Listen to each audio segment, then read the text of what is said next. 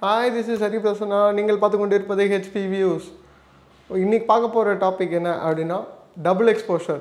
Double exposure photography கேள்விப்பட்டிருப்பீங்க. Double exposure videography பார்த்துருக்கீங்களா? அதை பற்றி பார்க்க போகிறோம். அதுக்கு முன்னாடி மறக்காமல் யூடியூப் சேனலுக்கு சப்ஸ்கிரைப் பண்ணிடுங்க. அப்படியே பெல் ஐக்கான் நோட்டிஃபிகேஷனும் கிளிக் பண்ணிடுங்க.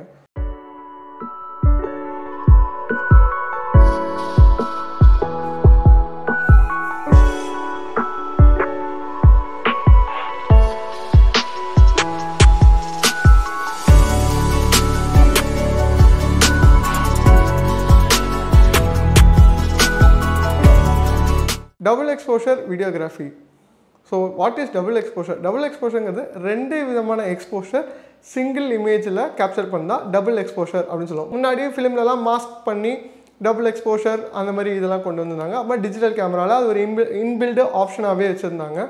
ஆனா வீடியோல போட்டோகிராஃபில double exposureங்கிறது நம்ம பாத்துறோம். வீடியோல பாத்துறோமா? So double exposure வீடியோ அதுக்கு என்ன தேவை அப்படினு பாத்தீங்கன்னா உங்களுக்கு ரெண்டு விதமான எக்ஸ்போஷர்ல உங்களுக்கு ஃபுட்டேஜ் வேணும்.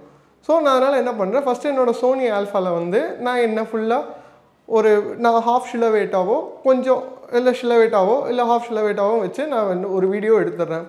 இன்னொன்று ஒரு டைனமிக் ரேஞ்ச் உள்ள ஒரு ரெண்டு இமேஜ் இருந்ததுன்னா நம்ம ரெண்டுத்தையும் மெர்ஜ் பண்ணும்போது அந்த டபுள் எக்ஸ்போஷர் ஃபீல் கரெக்டாக கிடைக்கும். ஸோ நான் என்ன பண்ணுறேன், ஃபஸ்ட்டு இமேஜை வந்து கொஞ்சம் ப்ளீச் பண்ணி பேக்ரவுண்டு ப்ளீச் பண்ணி ஷிலோவேட் மாதிரியும், ரெண்டாவது இமேஜ் வந்து நான் என்னோட ட்ரோன் ஃபுட்டேஜை யூஸ் பண்ணலாம் அப்படின்னு சொல்லிட்டு ஒரு ப்ராப்பர்லி எக்ஸ்போஸ்டு ட்ரோன் ஃபுட்டேஜ் எடுத்து இது பண்ணிக்கிறேன். ஸோ இது ரெண்டத்தையும் எடுத்து டைம் லைனில் இம்போர்ட் பண்ணிவிட்டு வந்து அடாப் ப்ரீமியர் ப்ரோ தான் யூஸ் பண்ணுறேன். ஸோ இதில் என்னென்னா ரெண்டத்தையும் இம்போர்ட் பண்ணிக்கிறேன். ரெண்டு ஃபைல்ஸையும் இம்போர்ட் பண்ணிவிட்டு ஃபஸ்ட்டு வந்து நான் வந்து ஃபஸ்ட்டு டைம் லைனில் டிஜேஐயோட அதாவது ஹெலிகேமோட ஃபுட்டேஜஸை இப்போ ஃபுல்லாக ப்ளேஸ் பண்ணிடுறேன்.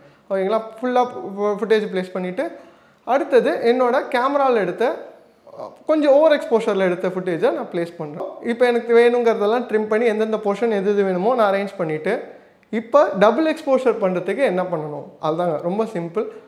கேமராவில் எடுத்த அந்த ஃபுட்டேஜை பேக்ரவுண்ட் ஒயிட்டாக இருக்குல்ல, ஒயிட்டாக ப்ளீச் பண்ணி எடுத்த அந்த ஃபுட்டேஜை நான் வந்து பிளெண்ட் மோட் அப்படின்ட்டு உங்கள் எஃபெக்ட்ஸ் கண்ட்ரோல் பண்ணிங்கன்னா பிளெண்ட் மோட் அப்படின்னு இருக்கும். அது எந்த எடிட்டிங் சாஃப்ட்வேராக இருந்தாலும் இருக்கும். அதில் போயிட்டு ஸ்க்ரீன் அப்படின்னு மாற்றுறேன். ஸோ இப்போ என்ன அது பார்த்தீங்கன்னா என்னோடய பிளாக்கில் இருக்கக்கூடிய எல்லா இடத்துலையும் அந்த ஃபுட்டேஜ் வந்து ரீப்ளேஸ் பண்ணிடுது. எந்த ஃபுட்டேஜ்னால் நம்ம டிஜேயில் எடுத்த அதாவது ட்ரோனில் எடுத்த ஃபுட்டேஜஸ் ரீப்ளேஸ் பண்ணிடுது.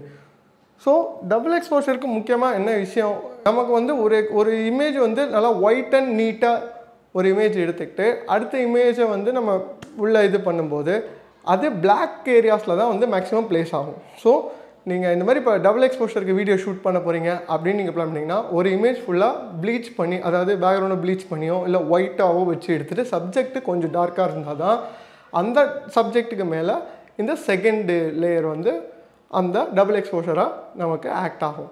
ஸோ இதாங்க செட்டிங். ஸோ அந்த ஸ்க்ரீன் அப்படிங்கிற அந்த பிளெண்ட் மோடில் போய்ட்டு உங்கள் எஃபெக்ட் கண்ட்ரோலில் போய்ட்டு பிளெண்ட் மோடில் போய்ட்டு ஸ்க்ரீன்னு மாற்றினா போதும், உங்கள் வீடியோ டபுள் எக்ஸ்போஸ்ட் வீடியோவாக மாறிடும்.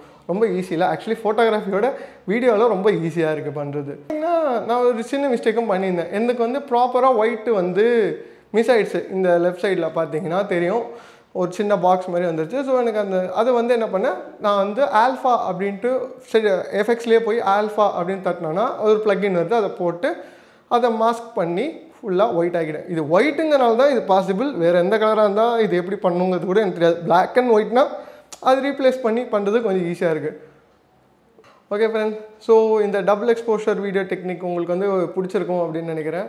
பிடிச்சிருந்தா மறக்காமல் சேனலுக்கு லைக் பண்ணுங்கள், ஷேர் பண்ணுங்கள், கமெண்ட் பண்ணுங்கள் அண்ட் சப்ஸ்கிரைப் பண்ணுங்கள். அண்ட் தேங்க்யூ ஃபார் வாட்சிங்.